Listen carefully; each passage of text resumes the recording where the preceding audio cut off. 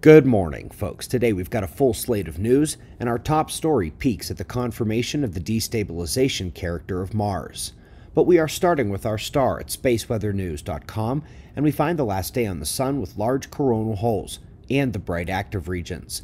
The bright active region on the south released an M-class solar flare this morning. It was impulsive and in the lower M range, but a solar flare nonetheless.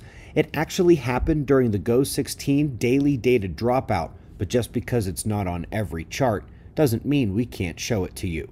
Interestingly, it was likely too small to push plasma anywhere but a bit south, but earlier in the day, watch the southern dark coronal hole changing shape. That's actually the release of a minor filament that caused a small CME, very minor event, but expected to give Earth a glancing blow over the weekend. Up first in the articles is the first of two discoveries on early galaxies. This one presents a new mystery to the scientific community. It's one that had been speculated to exist. Did the early galaxies somehow run out of gas in the tank? Yes, indeed they did. But why did they stop forming stars? They offer some guesses, but alas, it is a mystery.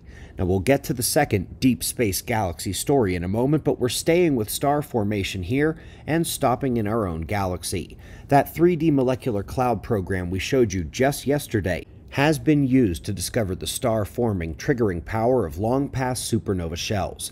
It had blasted out a cavity in that area, and the shockwave bubble is forming new stars on the perimeter as it expands through the surrounding medium. Up next, it's a 1-2 cosmology punch. The first is a challenge number 10 million for the Lambda cold dark matter model.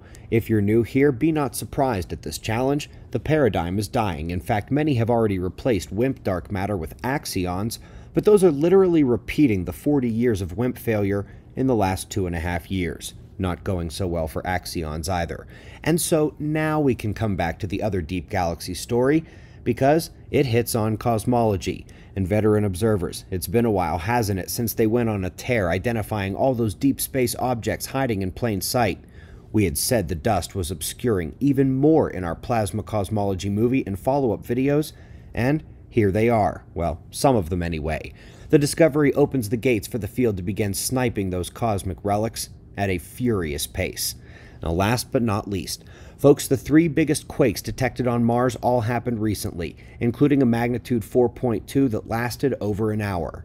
Mars' seismicity has been increasing in magnitude and frequency, and they don't know why.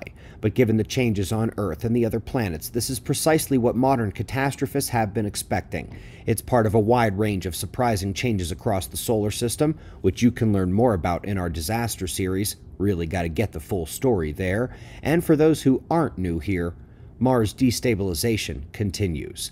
We greatly appreciate your support. We've got wind maps and shots of our star to close. Subscribe and we'll do this all again tomorrow.